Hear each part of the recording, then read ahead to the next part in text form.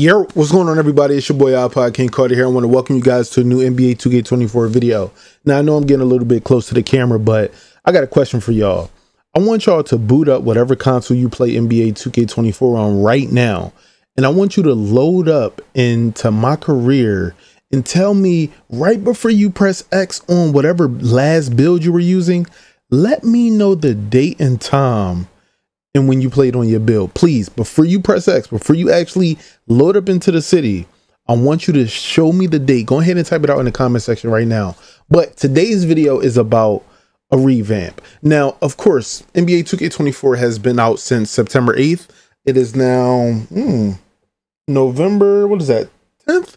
So we are 2 months and a few days after the game released, and we are in a trying time as basketball fans and NBA 2K fans. Now, the reason why I'm making this video is to just shed light. And I know I'm using that word in vain right now because that's literally what we need. We need more light. I've been an elite player since the start of the game. I didn't switch up. I ain't go to Rise and all that nonsense. I've been elite the entire time. And I've only played maybe 4 to 5 games in the Rise Park. So all the rest of the park games that I have, oh yeah, the ones that reset and now I actually don't know how many games I played altogether. Yeah, I played that many games inside the Elite Park, and there is a huge problem. I can't see shit. I literally can't. If I put gloves on, if I put black hands on, if I put on a long sleeve t-shirt, if I put on a black sweater, I can't see. Not only is it dark in the Elite Park, they say that, hey, it's realism. Some people play in the shade. That's great. But again, I can't see. And I got a couple things that I want to talk about in this video that I think can help that. So, hey, make sure you like the video, subscribe. I know you're probably asking, Pod, what happened to your hand? Let's just say I'm a gamer. So what, you're just gonna put your iPod on shuffle? Thank you, Benny. Bitch, on my iPod, I am the greatest, I am the king of 2K and I keep making bang, making bang, making bang, making bang. Bitch, on my iPod, I am the greatest, I am the king of 2K and I keep making bang, making bang. Every single song you own is a banger. So I put out a tweet on November 4th, 2023, letting everyone know that the Elite Park needs a revamp. I said, we are tired of playing in the shade all day while playing with the visual cue. It's too dark to see anything. And the reason that I say this is when you load up into the Elite Park, the only courts that mainly get mostly a lot of sun is the twos courts. All of the other courts are completely blocked by shade and just the weirdest like times of the day. For instance, if it is high noon, which means that's where the sun is supposed to be at the center of whatever, right? Whatever is noon on the game, there is still shade everywhere because the Elite Park is literally, it's covered in a half dome, if that makes sense. It's like the walls come up around the entire Elite Park. It just leaves a little opening so that you can just look up in the sky real fast. It's terrible. It's a terrible design flaw, and it's simply because 2K has talked about all of the dope upgrades that they've done, all of the innovation to lighting and things like that, and we seem to still be having problems with parks in 2023 with shading problems. If anybody remembers NBA 2K, what, 21, 22, 23, every park had shading problems, and then when 23 came out, they came out with parks that were just open. You know what I'm saying? Like just open to the world. There was nothing around them, and you can literally play in the dark and in the daytime, and nothing would be obstructing your view. So 2K actually got everything that we wanted with 23, but now it seems that we're right back to the same old problems, and it doesn't make sense to me because I remember when we used to play over at the Knights Court on 22, and I just used to be like, bro, goddamn, I can't see shit. 21 was even worse. Goddamn, that's a tall ass goddamn skyscraper right there. That motherfucker blocking everything. So I want to know what went wrong with the innovation of keeping the shade out of the park, because when it comes down to it, with the shade being there, 2K's lighting has no justice at all. For instance, if you play in any enclosed part of the game, whether it be a game arena in my career, whether it be the club 2K, whether it be the event center, 2K's lighting indoors is great. It's great. It's everything it needs to be. But they don't have a counterpart to when things are half enclosed, where there's something that you can look into from above, like when you're looking at every court at the Elite Park and it's so hard to see every court. It's huge problems. But on this tweet that I had put out, Power DF said, using the visual cue sometimes is too dark to see with the shade and I literally can't shoot. K-Sounds want me to join Rise. I won't do it. QBZ said, this is facts. Sosa said, my friend invited me to Elite and I was instantly sighing because it's a hassle to see your queue in that park. The lighting in 2K is terrible, even in the Gator race, other places too. I hate it, absolutely hate it. You can only play at Rise and maybe one court in Elite. I'm like 24, but the lighting in general needs overhaul. No one wants to glare on the courts or super dark areas. I don't play NBA 2K24 that much, but from what I have played and what I've saw, it is and looks hard to see the queue when it's night or even during the day sometimes on a lot of the outside areas that give off shade. All right. Both parks should be refreshed. It's Christmas time. Me racing randoms to a spot on twos because it's so far away from the subway. What is wrong with people? Facts, it's difficult to play park when you can't see your queue. And then this person just told me to join Rise.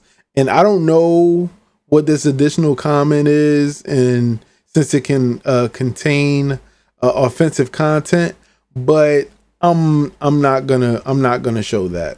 But what I do want to show you guys is what I'm talking about, because of course there may be people here that are watching us like, bro, I don't remember seeing none of that. So I guess I need to, refresh your memory. Now, this right here is one of my latest YouTube videos, right? Now, I'm just going to go ahead and play it and show you exactly what I'm talking about. The current court that we're playing on, which is a threes court, it's the court that is literally directly next to the subway. This is one of the shading problems that we have to deal with. More than half of the court is in shade.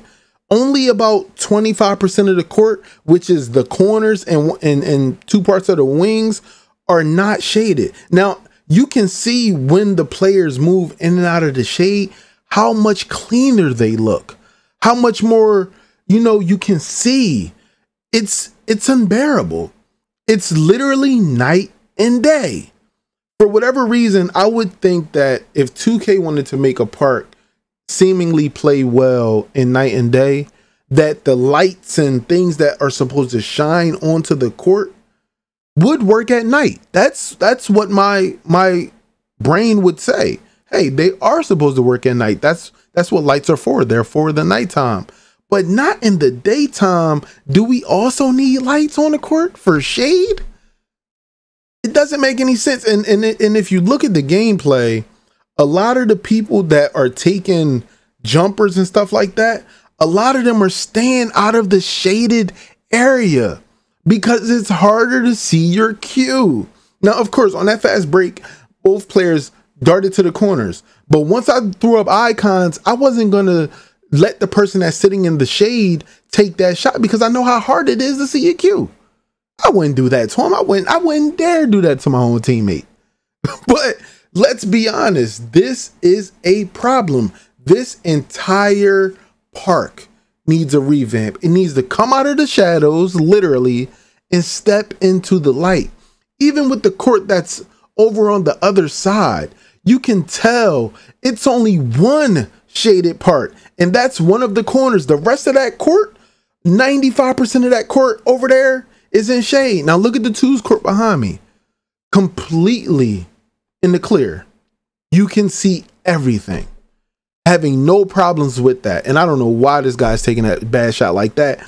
But like I was saying, right? Look, shaded area. Now, our point guard is a really good shooter. He can hit those. But there are a lot of people that complain, not only with the fireball, but that in the shade, it's too hard to see, because you have to remember, a lot of us are not playing on gaming monitors that have the colors the correct way. Some of us are playing on TVs that are maybe in classic or sport mode or something like that. Some people, now that technology is so advanced, they're playing in HDR, which makes things even darker than they're supposed to be with the HDR. So just imagine that. You know what I'm saying? Just imagine that issue there. It would drive someone crazy that they can't see. And I'm gonna be honest, it's driving me crazy too. So this is a little message for NBA 2K. As far as the elite part goes, it is time to take away all of the obstructions. Now, I get it. Being in the top 10 allows you to have a dope intro scene where you utilize the huge obstructions inside that part to arrive in style. I understand that, but we're going to need a different way. Maybe the tubing should go across the edges of the park to open up the park to more sun. Maybe the walls, instead of them being so high, they need to come down a little bit to give more sun to those parks. Now, another thing we could do, we understand that Rise is an underwater, type of deal, you know what I'm saying, and stuff like that. But why not give the elite the same type of grace by putting a few courts underground that is lit with your dope lighting and art system and graphics to make people a little bit more susceptible to wanting to play in an elite park. I believe if you put elite, like, 2s courts, 3s courts, and even maybe a random court underground, that would be really, really dope. You know what I mean? Utilize the subway tunnel system as a way to even transfer to that place.